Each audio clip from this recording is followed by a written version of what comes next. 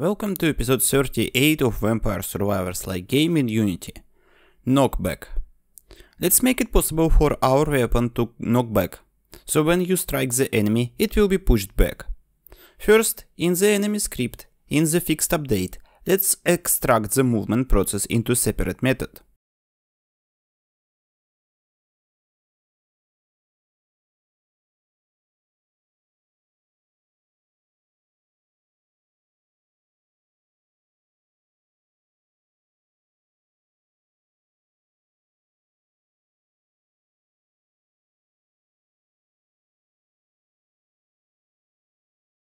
And extract process stand into separate method.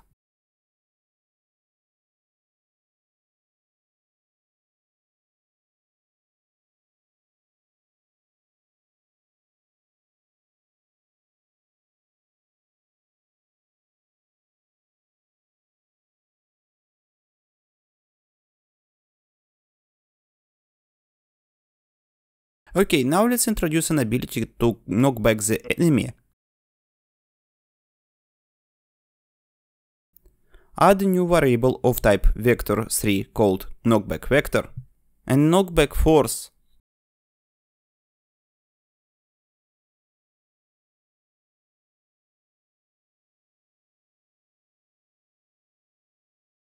Create a new method called knockback, where we will pass the force with which your enemy is being pushed back.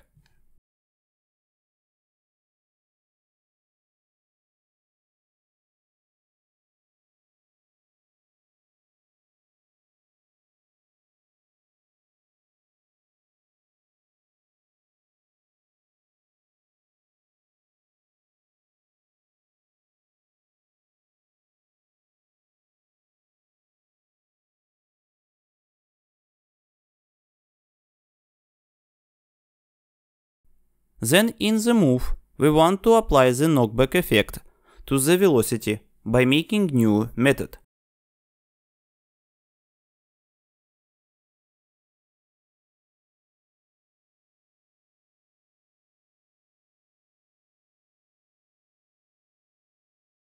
Where we will multiply knockback vector by knockback force.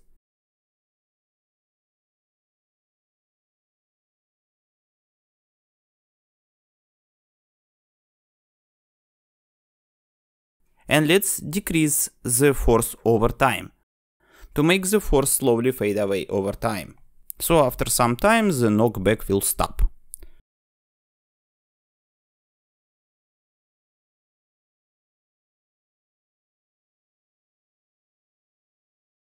Okay, now we want to make our weapon have a knockback effect. Add the declaration of the knockback to the iDamageable interface.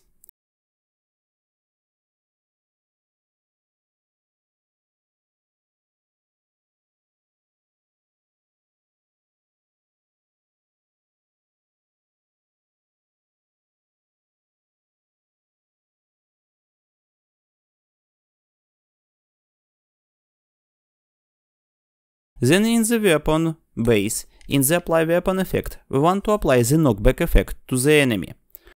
To do so, we need to introduce knockback parameter into our items. Simply add knockback force to the item stats.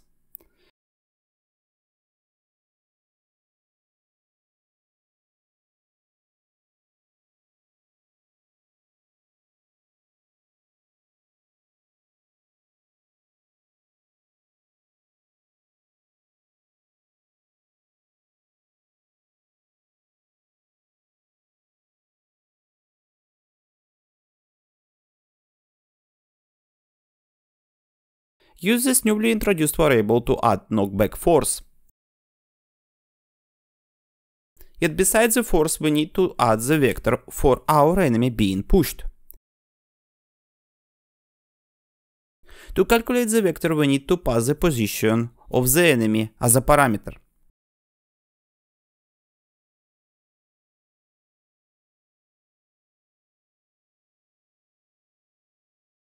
Then calculate the direction towards the enemy.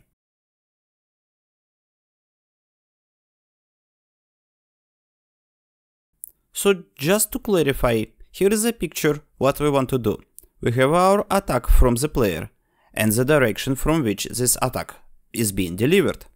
And then enemy will receive a knockback vector with certain power and will be pushed into the same direction. Now let's test this.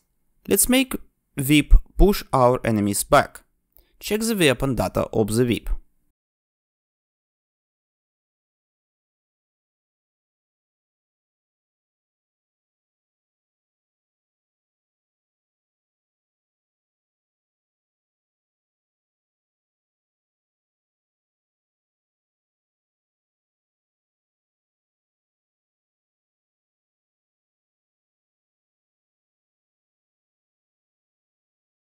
Okay, this is weird.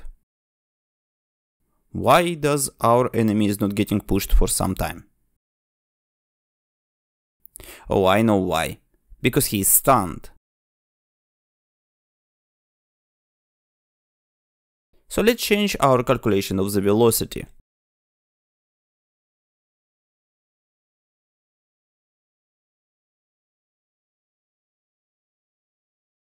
Let's extract it into separate method.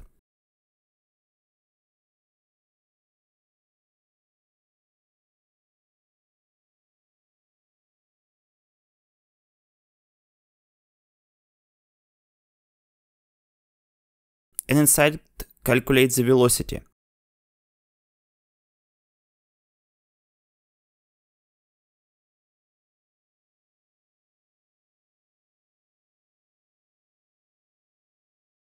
And if the stunned value is not 0, multiply the velocity by 0, which will stop our enemy from moving.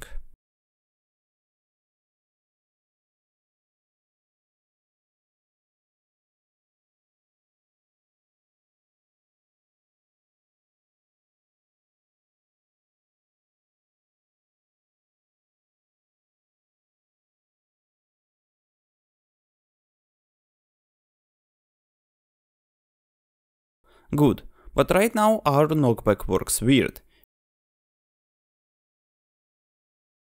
It knocks back enemies for far too long of a time, and we want to have more control over how our knockback behave.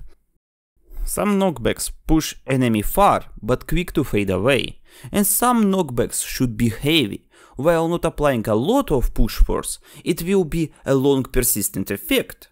So to achieve this effect, we will separate knockback stat into two values, a force and a time weight. The higher the force, the further your enemy will fly. The higher the time, the longer he will be flying. So use time weight instead of the force in the fate calculation. And if our time weight run out, we do not apply our knockback force anymore.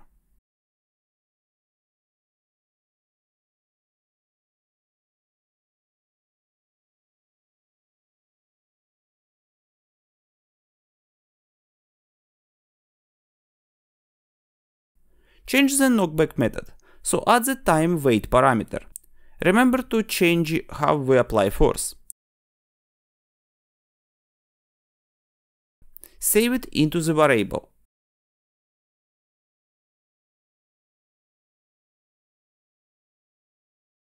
Apply the changes in the iDamageable interface.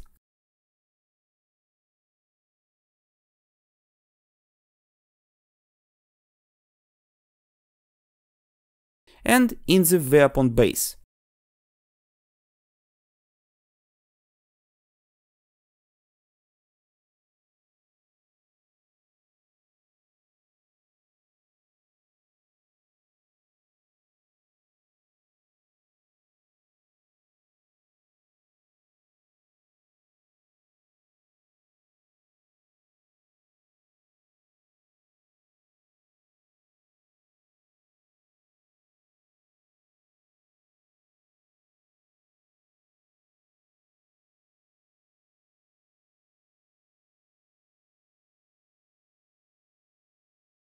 Fix the error.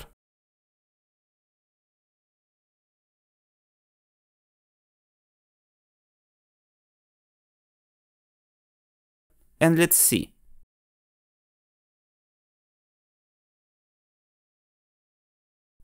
Let's make bots move much slower to make testing easier.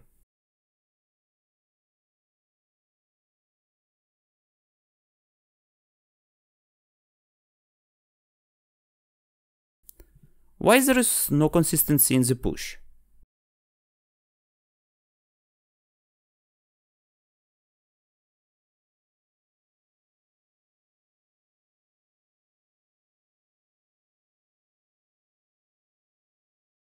Oh my god, I forgot to do something important. This is our vector of attack, and we need to normalize this vector so it stays consistent. Because the further we are from the target, the longer this vector gets, and the longer this vector, the further our enemy will be pushed. But if we normalize it, the length of the vector will stay consistent, and the push of our enemies will stay consistent. So now we can make our knockback to be short but impactful, all long but heavy, which push enemies slow. This is it for this episode. Special thank you to Stormbreaker 9000 and the Soul Hashdu. With best regards, see you in the next episode.